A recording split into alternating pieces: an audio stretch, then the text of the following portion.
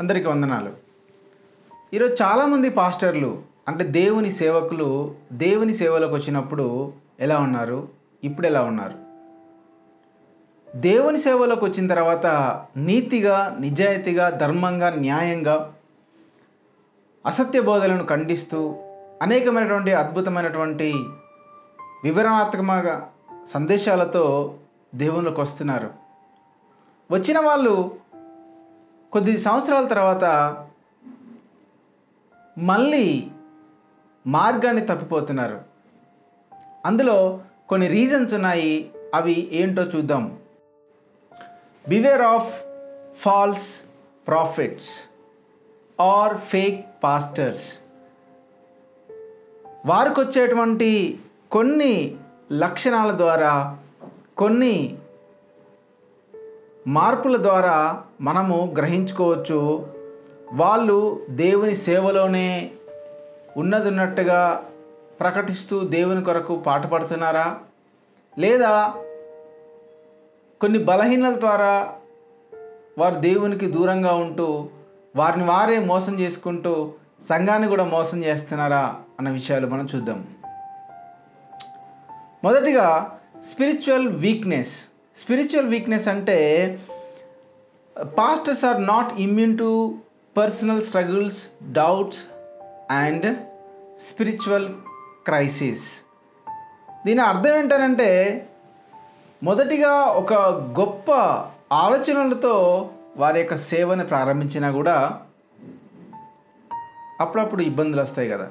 ఆ ఇబ్బందుల వల్ల వాళ్ళు స్టెబిలిటీగా ఉండలేకపోతున్నారు. ఏంటి కారణం అంటే, వారికి వచ్చేటువంటి ఇబ్బందులు, రోగాలు కావచ్చు, ప్రాబ్లమ్స్ కావచ్చు, ఫ్యామిలీ ఇష్యూస్ కావచ్చు, అలాగే కొన్ని సందేహాలకు సమాధానాలు దొరకపోవడం, అలాగే స్పిరిచువల్గా స్ట్రాంగ్గా లేకపోవడం. ఈ కారణాల వల్ల వాళ్ళు దేవునిలో సరిగా ఉండలేకపోతున్నారు. రెండవదిగా మనము ఫినాన్షియల్ మోటివ్స్. ఫినాన్షియల్ మోటివ్స్ అంటే ఏంటి? Some pastors may become motivated by financial gain. Financial gain అంటే డబ్బు సంపాదన, డబ్బు కోసం. ఏం చేస్తుంది ఆ ఆలోచన? వాళ్ళని ఏం చేస్తుంది అంటే, leading them to compromise their values or manipulate their congregation for monetary purposes.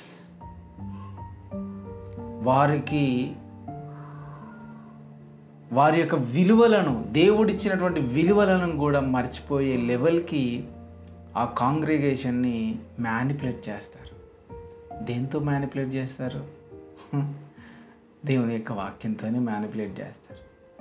దొంగ నోటు ఇవ్వాలనుకోండి, ఎలాంటి దొంగ నోటు ఇవ్వాలి? ఇప్పుడు 100 రూపాయల నోటు ఎలా ఉంటుంది? బ్లూ కలర్లో ఉంటుంది. ఆ 100 రూపాయల నోటు మీకు ఎలా ఉందో అలా ఇచ్చి, అది దొంగ నోటు అని కూడా మీకు అర్థం కాకుండా ఇస్తేనే కదా మీరు నమ్మేది. ఇంకొక ఉదాహరణ చెప్తాను. దీన్ని చూడండి.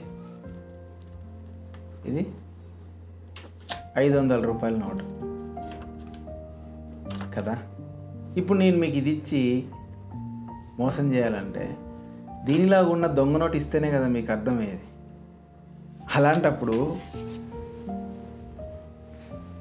సేవకులు కూడా, దేవుని స్వార్థ చేసేవాళ్ళు కూడా అందులో ఉన్న కొన్ని విషయాలు చూపించే మోసం చేస్తారు.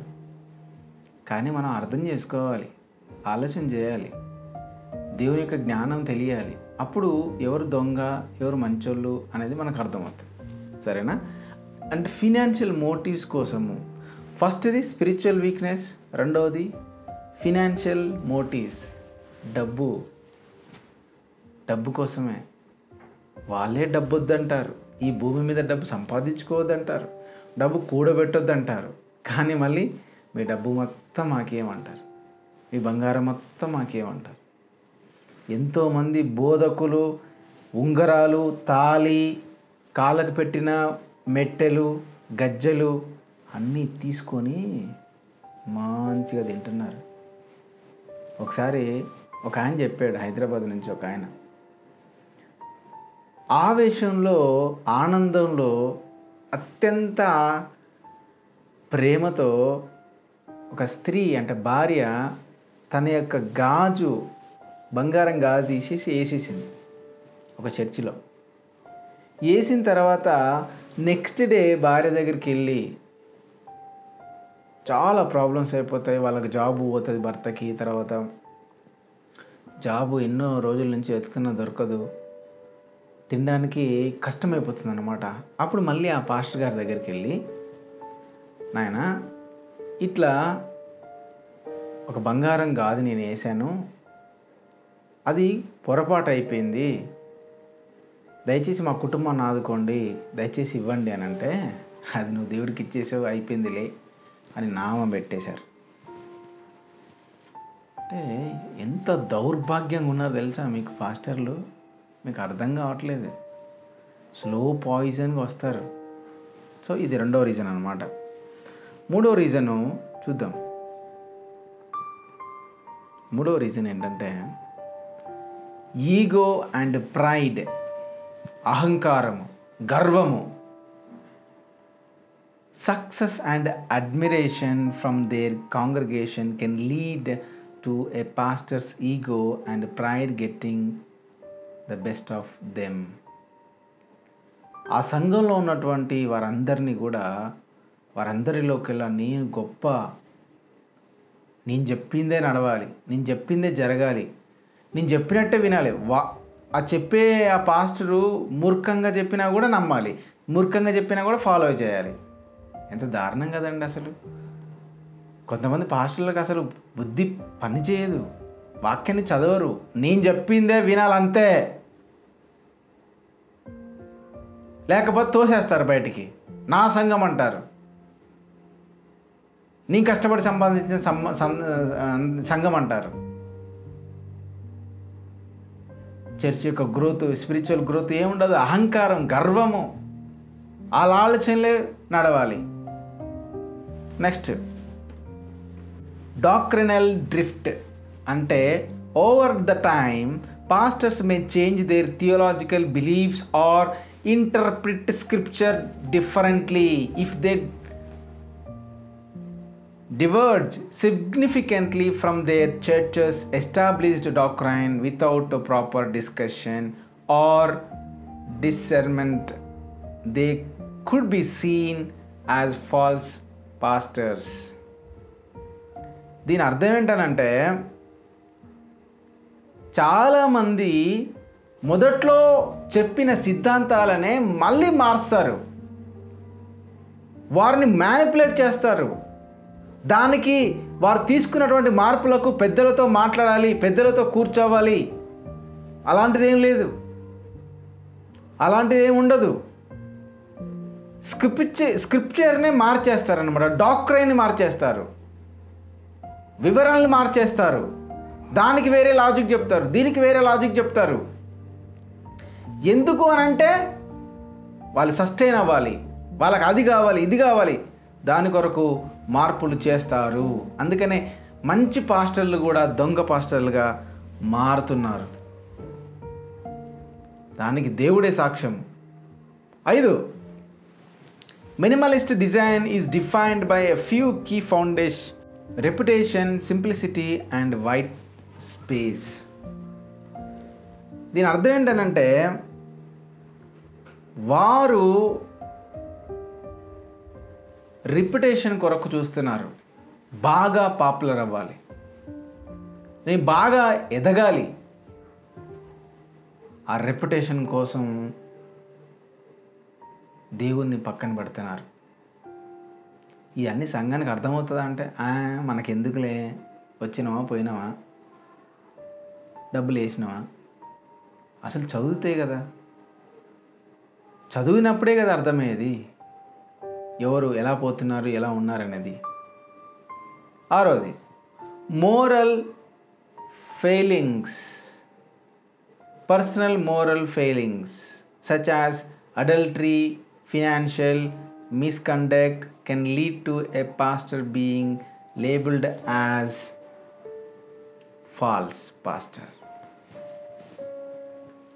ఎంతోమంది పాస్టర్లు వారికి వచ్చేటువంటి కామ పిచాచపు ఆలోచనలు, డబ్బులు